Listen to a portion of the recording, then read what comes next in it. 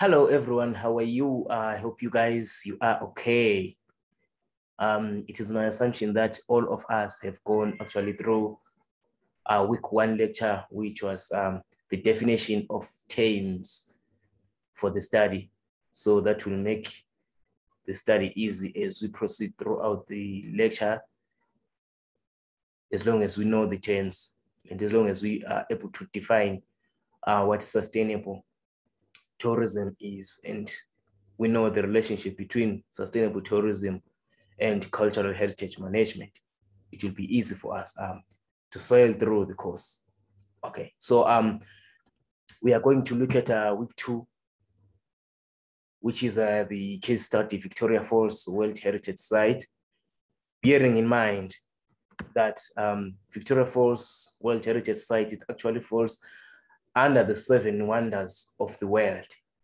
So firstly, we're going to look at the brief history of Victoria Falls. Okay, for a millennia, the falls existed undiscovered by anyone outside Africa. However, the first European to see the famous falls was David Livingstone, who loyally named them after his Queen Victoria. So this site had remained known to only the local people. And the first person from the overseas or anybody from Europe to discover this site, this falls, was actually David Livingstone, who was a stone explorer from the Zambian side. So he named the site Victoria Falls after his Queen Victoria. So it means that before the site was named by David Livingstone as Victoria Falls, the site had a traditional name or a local name by the local communities. The locals used the name Mosi Owatunya, which means the smoke that thunders, referring to the crashing noise of the falls and the towering mist that rises above it. So this was the traditional name that was given to the site by the local communities, Mosi Owatunya, which means the smoke that thunders. So they actually created a name based on what is or what was happening at the site. As the water falls down, it produces some sort of a smoke that thunders. When it crashes, it produces a certain noise. So that's when they came up with the name Mose Owatunya, the smoke that thunders. So that was actually the traditional name of the site. And then when David Livingstone discovered the site, shown by the local communities, he named the site Victoria Falls. Okay. So through archaeological and historical researches, there has been signs of human inhabitation around the site dating back 3 million years ago during the Stone Age. So this was the research that shows the inhabitation around the site by the Stone Age communities, which dates back to 3 million years. The Khoisan in the area were displaced by the Batoka tribe, who currently occupy the area today, and later joined by the Matebele, Makololo, and the Lozu. The Makololo introduced the site to Livingstone, who shared the news to the whole world. So these Stone Age societies, the Khoisan, were maybe described as the first descendants of that area. So they were later joined by the Batoka tribe, who occupy the area, and there are still descendants of the Batoga tribe right now, who were later joined by the Matebele, who came with Msiligazi from South Africa, Zululand. And they were later infused with the Makololo and the Lozi. The Lozi were the people that were around what we called Southern Rhodesia, which is currently Zimbabwe, the northern, which is actually they were actually found on the southeastern parts of the Southern Rhodesia, which is currently named Zimbabwe. So they came to stay around the area, which brought about different tribes and quite a number of cultures circling around the area. So the Makololo were the first people who introduced Livingstone to the site. Livingstone reached the site by the dug-out canoe under the escort of Chief SCHGLearnathome. So you will discover that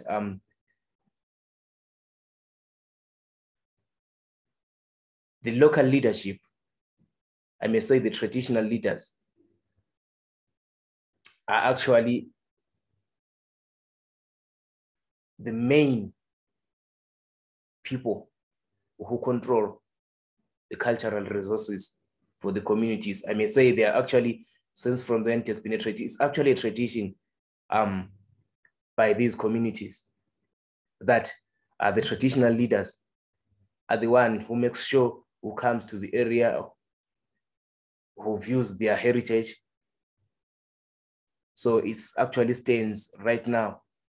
That's why you see in some circumstances when the government decides to make some changes into the local communities' property or cultural heritage property, it becomes a challenge if they do not liaise with the traditional leaders. So they actually play a very, very, very, very important role in the community and in the management of cultural heritage.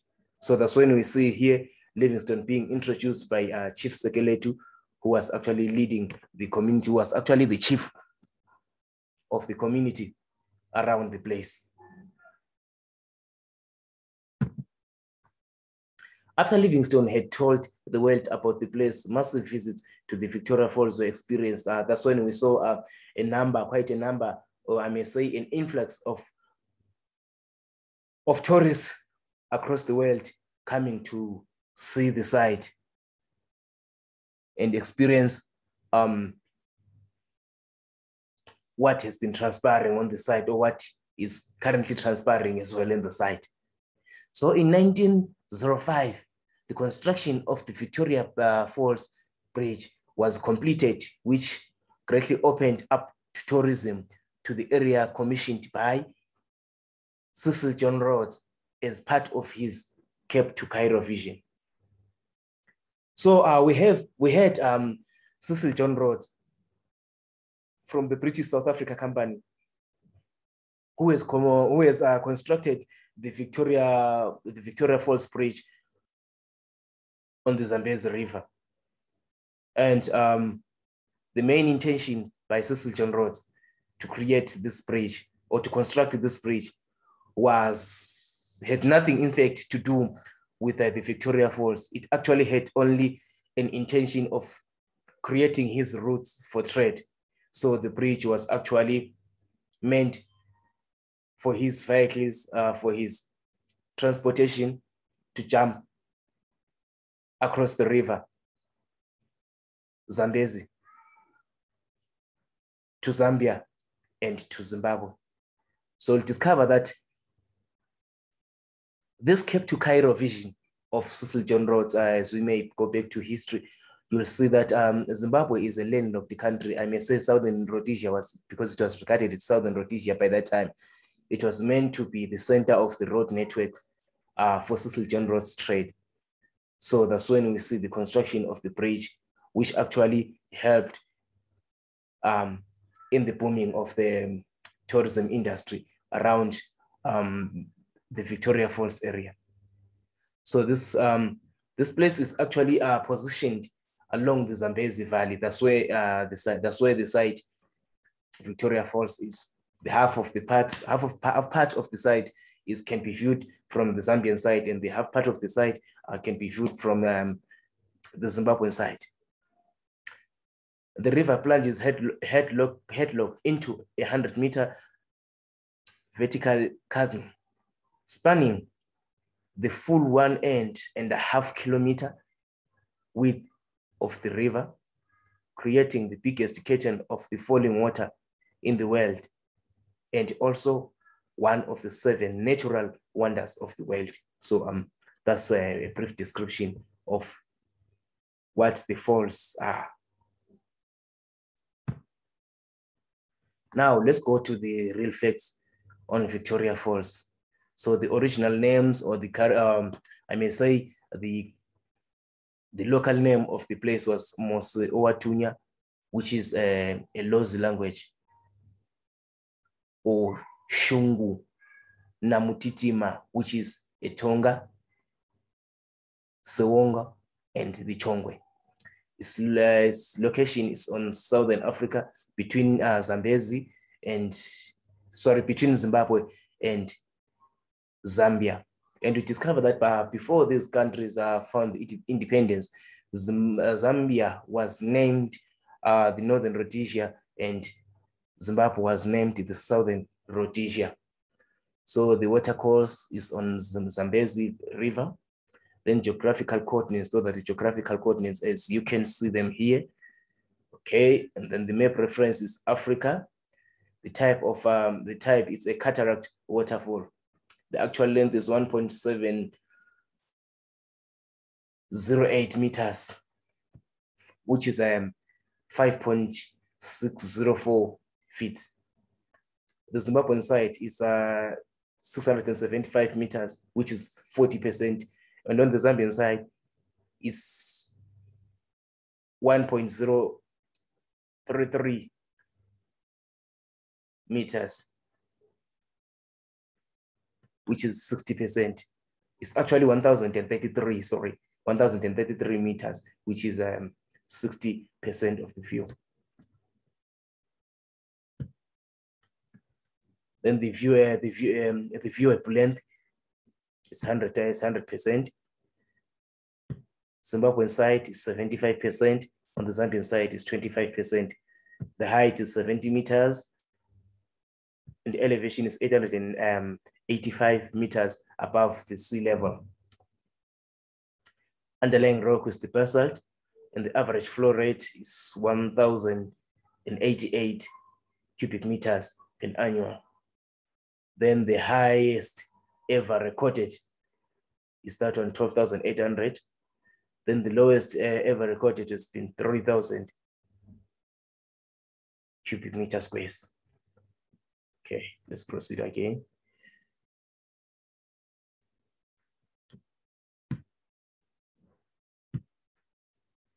So there, I've actually coded some pictures there to show the view. So you'll discover that this is an aerial photograph, especially this one on the right.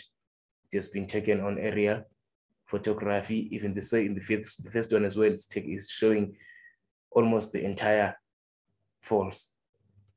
So those are the falls. So again to the air. So this is the bridge that was constructed by Cecil John Rhodes for his Cape to Cairo mission.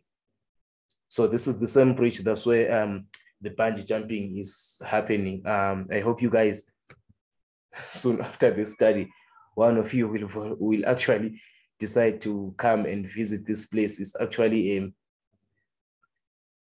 a best place to be.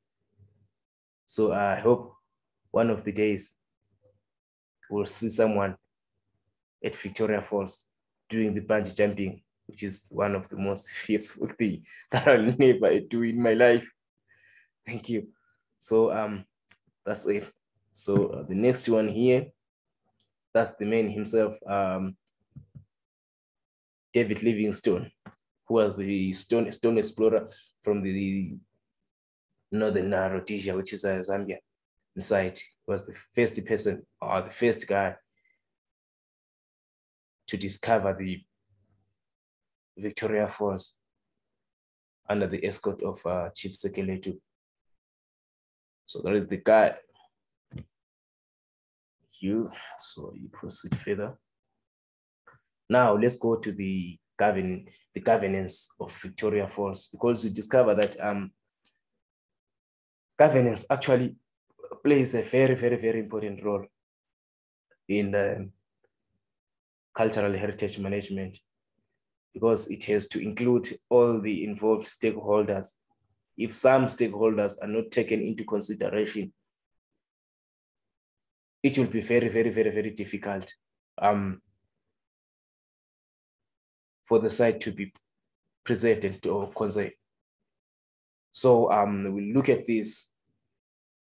The governance of the site is under a number of organizations operating at different fields, and they're all adhere to UNESCO. Remember, we have mentioned in the beginning that Victoria Falls, it falls under World Heritage Site. So UNESCO is making sure that all the conservation practices are done properly, since it's a World Heritage Site. So the first one is the UNESCO, which is the United Nations Educational, Scientific, and Cultural Organizations.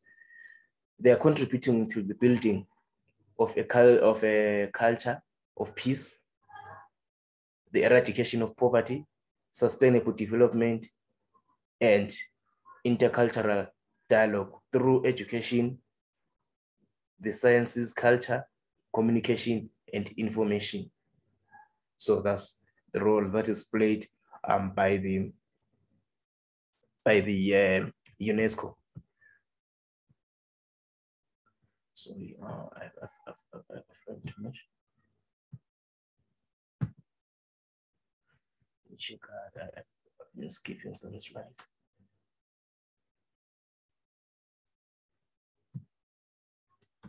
Okay, so secondly, we're having the Parks and Wildlife Act from the Zimbabwean side, which is the chapter 20 of section 14. The major objectives of this act is the protection of wildlife, ecological processes, and landscapes within the parks estate. This PWMA is a quasi-government organization that is empowered by the Act to carry out ecological management and research, law enforcement, provision of tourist accommodation, and revenue collection within the Victoria Falls and Zimbabwe National Parks. So this is the Parks and Wildlife Act. You will discover that around the site there, we have the Hwange National Park, which is closer to the Victoria Falls, and even around Victoria Falls there, we have the Victoria Falls National Park. So this organization is the one that protects such areas, and it makes sure that the issues to do with poaching and so forth are also dealt with. So that plays a very, very, very vital role, and make sure that the wildlife around is protected, and the people staying around are even protected against the wildlife. You know, I remember there was a certain period of time when I was doing primary school, when I was still at primary school, there were news that there had been about 2 lions which had escaped, it jumped the fence instead. So I remember it was scary to go to the Victoria Falls by then, but they were actually manage to get the animals back into the park. So that's actually the role that is being played by the Parks and Wildlife Act. Okay, let's proceed. We have the Environmental Management Act. The Act's objectives is to provide for sustainable management of natural resources and environment, prevention of pollution and environment degradation, and preparation of the National Environment Plan and other plans for the management and protection of the environment. So these protect the environment. They make sure that the environment is protected in terms of pollution, environmental degradation. So that's when we see that's why we see around Victoria Falls, they've created what we call pathways, whereby they try to make sure that the area is not the environment is not degraded. So see, they make sure that the pollution is very, very, very, very monitored there. We have seen them installing a lot of dustbins around so that people can throw garbage inside, especially plastic, which is very, very dangerous to the environment and the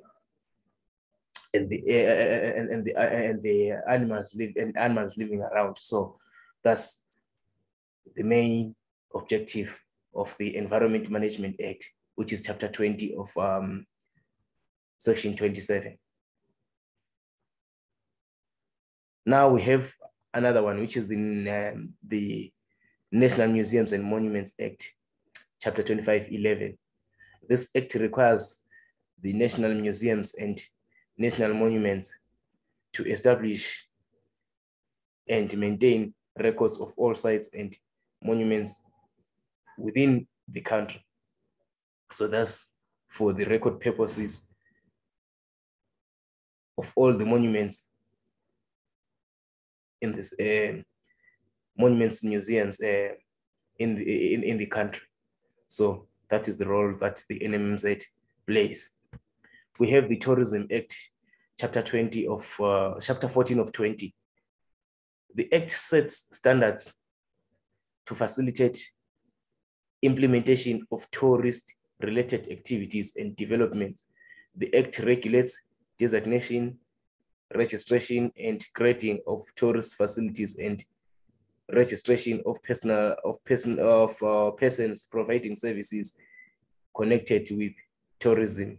The Zimbabwe Tourism Authority is the implementing agency.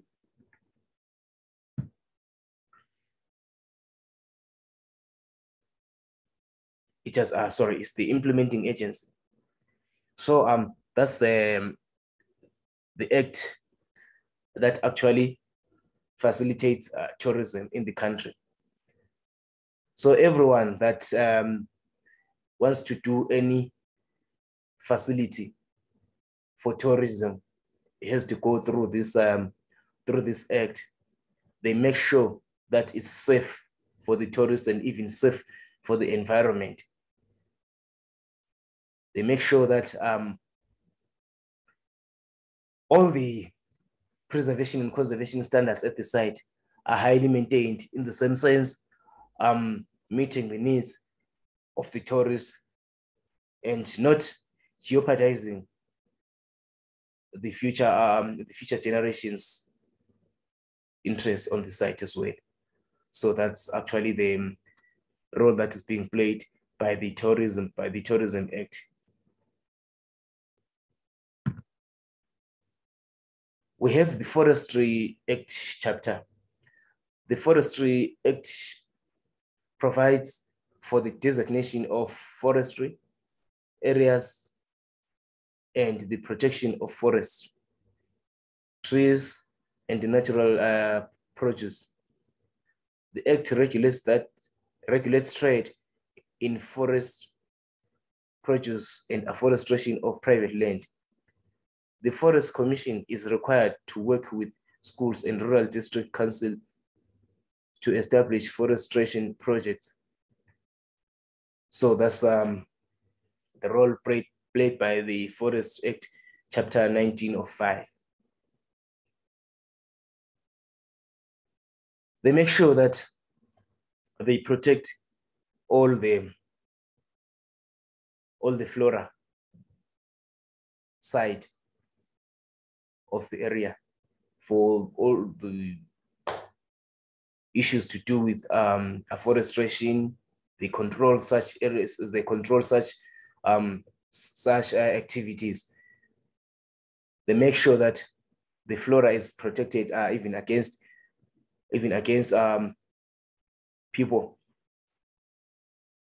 We understand that sometimes we face people that deal a lot with the deforestation and the issues to do with what you call this, the veld fires. So they make sure that all such things are controlled in terms of the Act. Then we have the Regional Town and Country Planning Act of Chapter 29:12.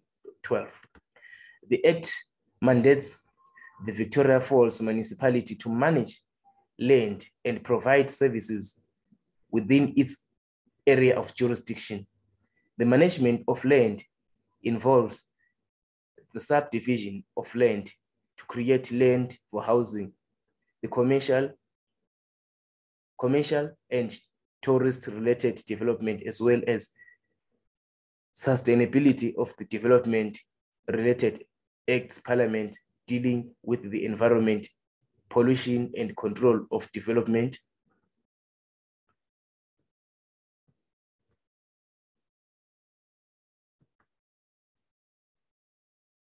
So the Act is actually, shortly I may say, it is actually responsible for the development in terms of the buildings, town planning. If, let's say, if a certain area has been allocated for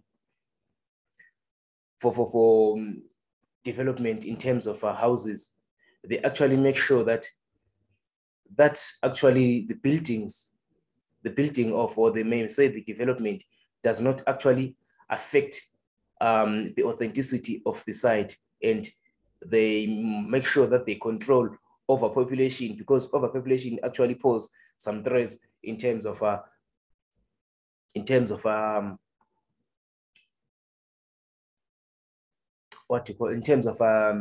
the preservation and conservation of cultural heritage.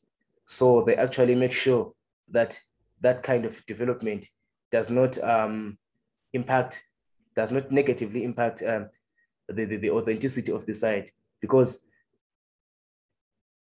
preservation of cultural heritage property, it advocates for the authenticity of the site to be maintained. So they make sure that even, let's say, maybe in terms of developments, let's say there's quite a number of lodges, hotels, etc., that needs to be built on the area to facilitate tourism. They make sure that such development does not impact negatively on the area, as well as the areas and original look. So that's the role that is played by the Regional Town and Country Planning Act of 2912. We have the Rural District Councils Act, Chapter 2913. The Act provides for the declaration of districts and establishment of rural district council which fall under the Ministry of Local Governance. Furthermore, the Act confers and imposes functions upon rural district councils and provides for administration of their areas. The Victoria Falls World Heritage Site falls in the Hwange district. This district council administers Hwange's campfire program, which facilitates flow of benefits from the district's natural resources to the community's benefits. Benefits driven from safari hunting, rafting, and photographic safaris. So the Rural District Council Act is actually the one that the local communities, or I may say the local custodians, communicate with other organizations through. If ever the communities have got a challenge, or if ever the communities have got some grievances in terms of the benefits coming from from tourism or coming from any other sector, they actually liaise with the rural district, which then presents their complaints to other governmental programs. So it's very, very important, because if it happens that the conservation measures, or I may say the conservation procedures, do not include the rural district councils, it means that the local communities have been left out. So any conservation measure or any conservation implementation that might be done, they make sure that the Rural District Council is also in line with them, because we see in some circumstances, for example, I'll give an example. There is a certain site in Mashonaland, which was a very, very, very, very, very impressive rock art site. So in that area, when the government decided to protect the area to protect the site from the local communities, they did not communicate properly with the local communities through the Rural District Council Act. So they just decided to fence the area. And when the local communities discovered that the place had been fenced without their consent, they ended up splashing the paint on the side, on the art, as well as obliterating the entire art. And as we speak today, the site is no more, just because of the lack of including the local communities in conservation activities. So it is very important that any organization or any government organization that intends to protect the sites has to liaise with the local communities so that they understand what they intend to do on their side. Then we have the Zimbabwe National Water Authority. It governs the optimum development and utilization of water resources in Zimbabwe, water quality management and abstraction, with the objective of preventing water pollution. Water pollution are the focal point of the Act. So this one is simple. It actually looks at the use of water and resources in Zimbabwe. It protects water resources. For example, the Victoria, if you look at this, the Zambezi Valley, the Zambezi River, is actually the one that supplies the water around the Victoria Falls town, and it's actually responsible for generation of electricity. So this act makes sure that pollution is at minimal levels. Then we have the Traditional Leaders Act, Chapter 2917. The act of 1998 provides for the chiefs to promote and uphold cultural values among the members of the community. It also recognizes them as legal custodians of traditional institutions, as well as both tangible and intangible cultural heritage in their respective areas. The chief, among his other duties, has the responsibility to prevent any unauthorized settlement or use of any land. The chief also have power to protect archaeological heritage that is threatened by development within the areas. So this is a very, very, very vital role again that is played by the leaders of the communities, the leader act, the traditional leader act. As we know that within African communities, traditional leaders play an influential role in terms of organizing the community. So this act, we have the chiefs that controls, I may say the chiefs that are actually in control of the community. So this act recognizes them as legal custodian of traditional institutions, as well as both tangible and intangible cultural heritage in their respective areas.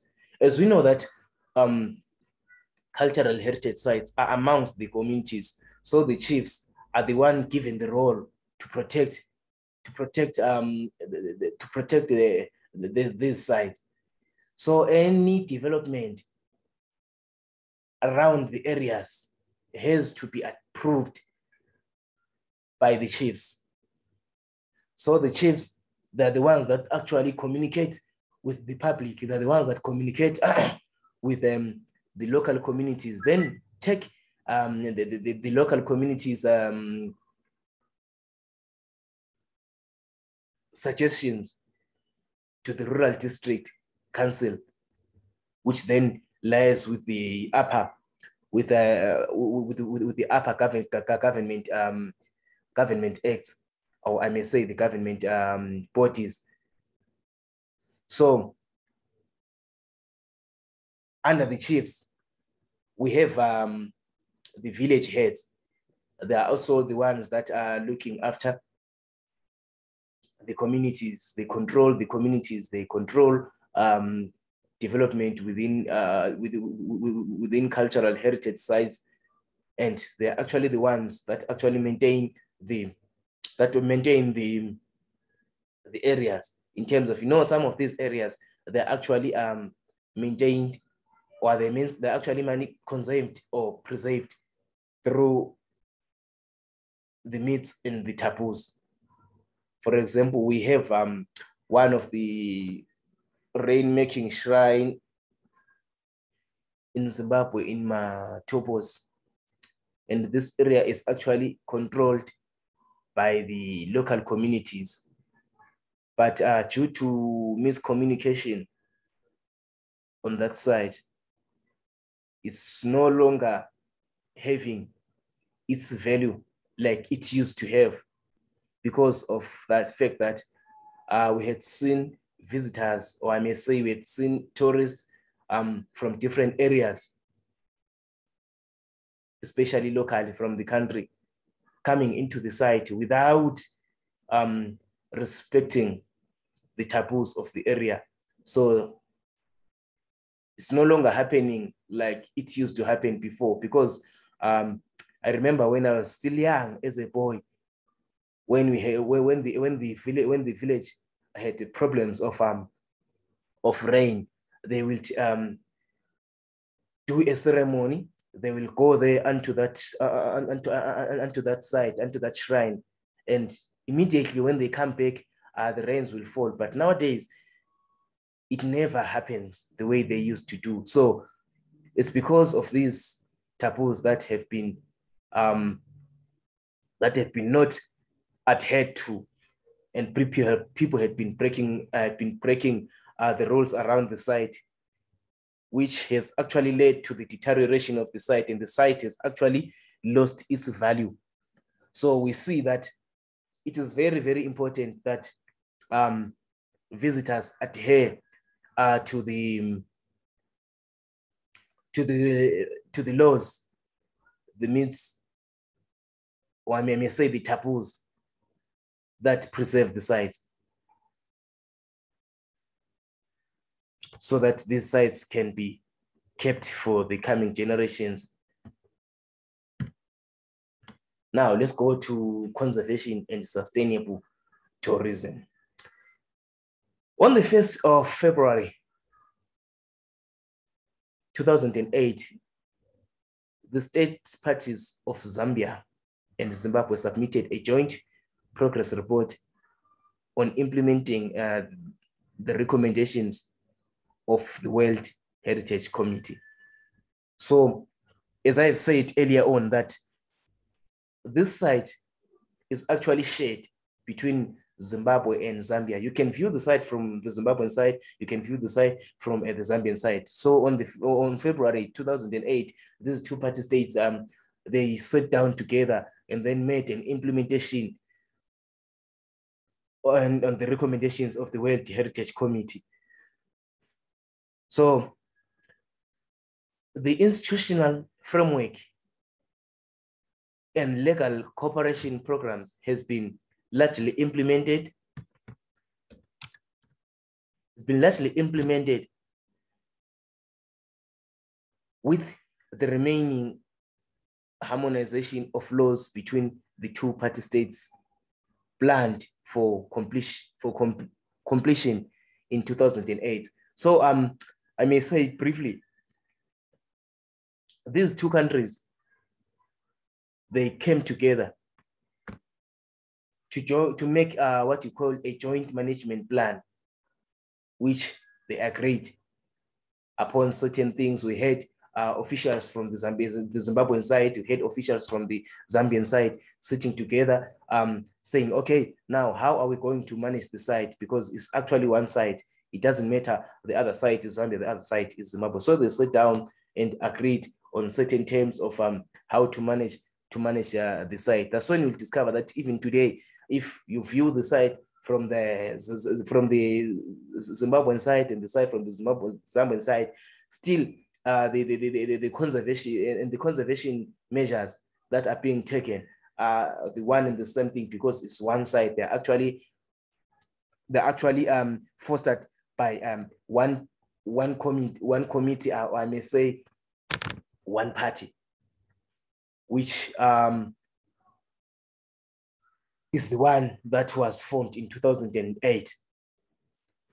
The state parties have yet to ensure land use compatibility within the property.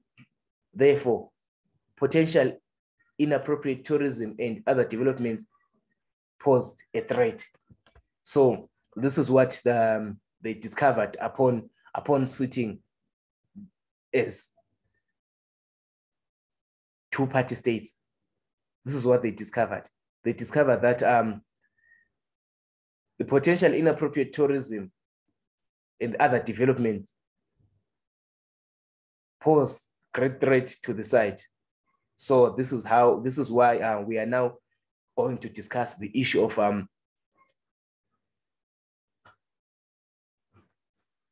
poorly sustained tourism on these sites.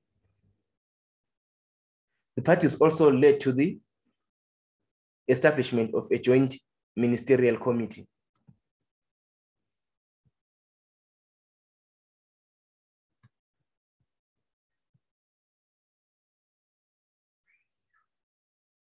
Okay, let me see, somewhere got lost. The parties, yes, the parties also led to the establishment of the joint ministerial committee. Implementation of the joint this joint integrated management plan for the World Heritage Property and securing funding for its implementation.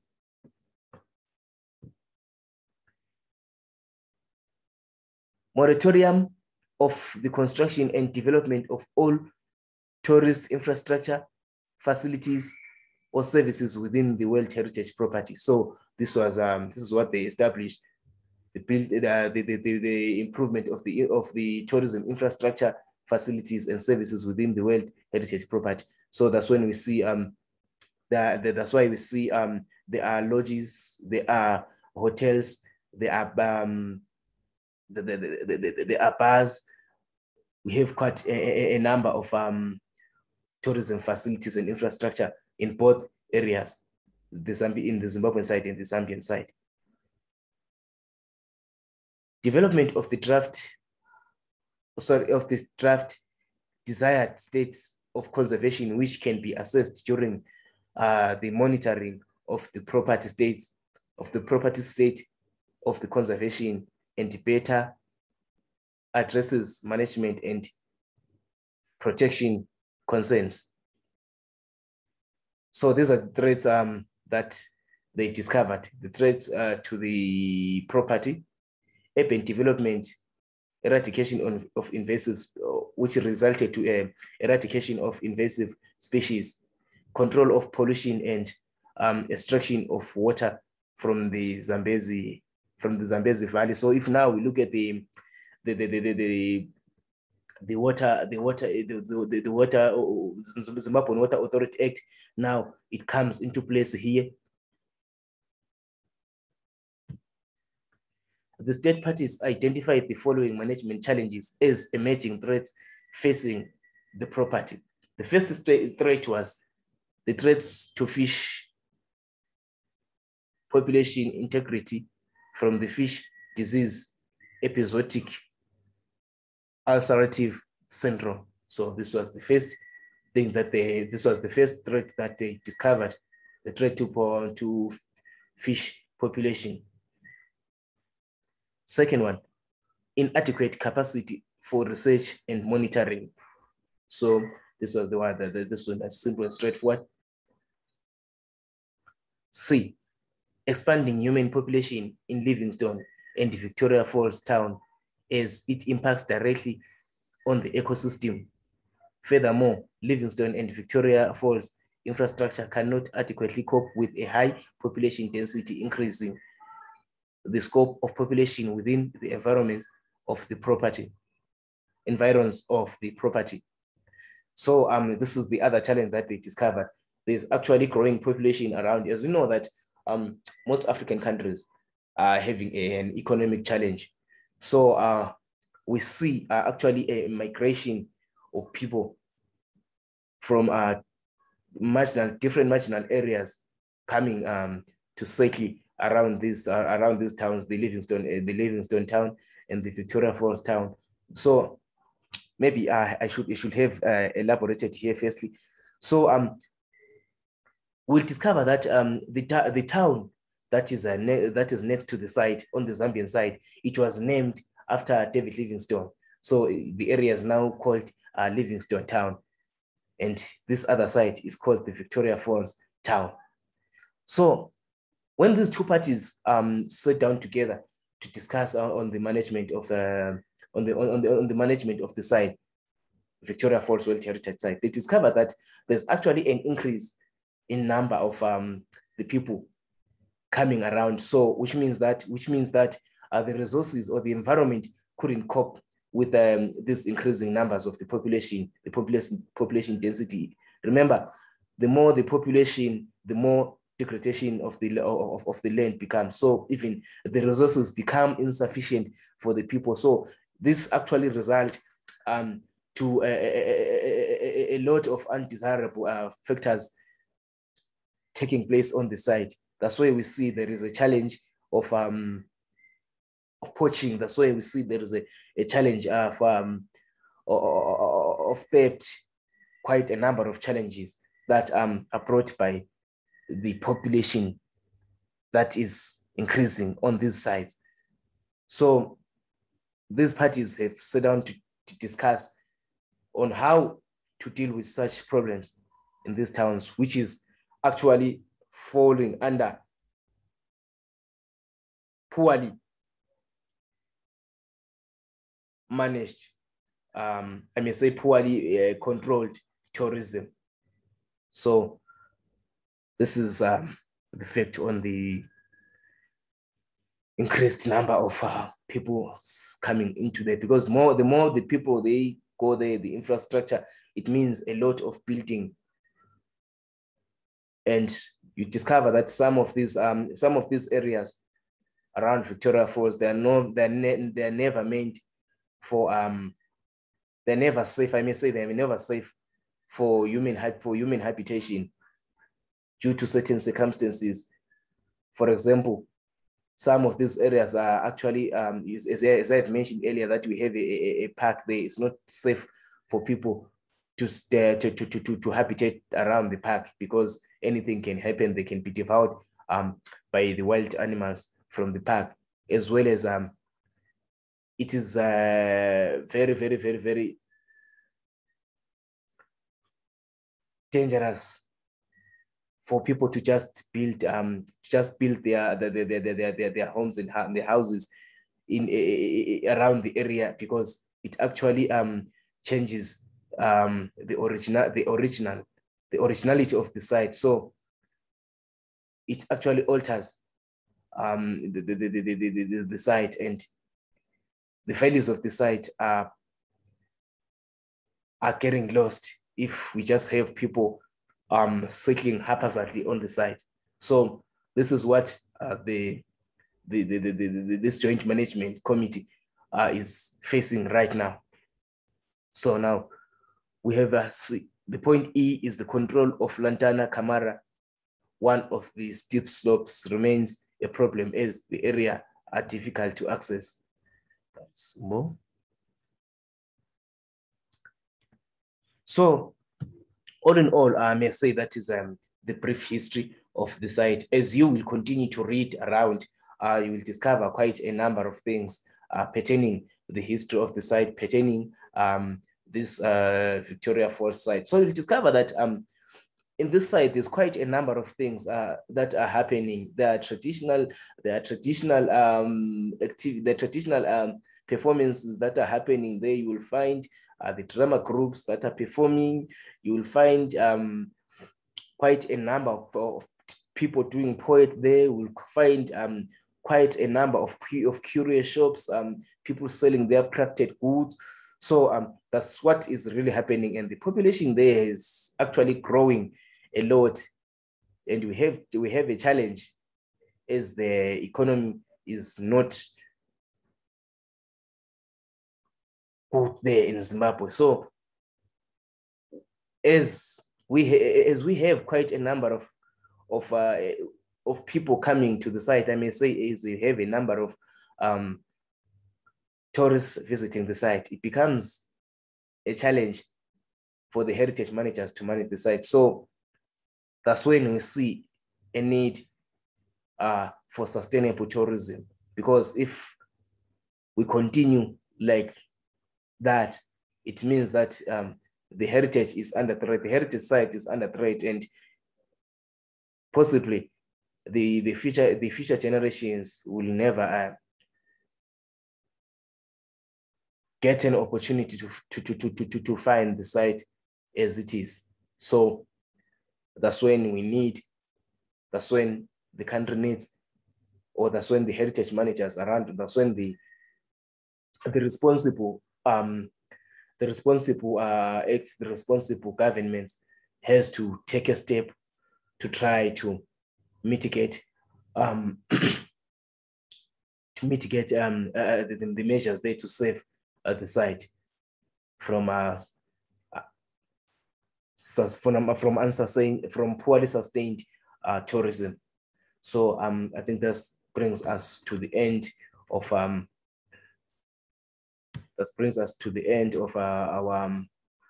our week 2 lecture. I think I have explained and made clear some of the points. So if ever you have any other questions, please feel free to ask the questions. So all in all, that is our Victoria Falls that we are going to use as the case study for this topic. I may say for this study of sustainable tourism and cultural heritage management. So this is the Victoria Falls that I've discussed. All in all, I think I have covered most of the areas in terms of the governance, in terms of the brief history of the site. So that's all. Thank you so much. Meet again on the coming week. Thank you.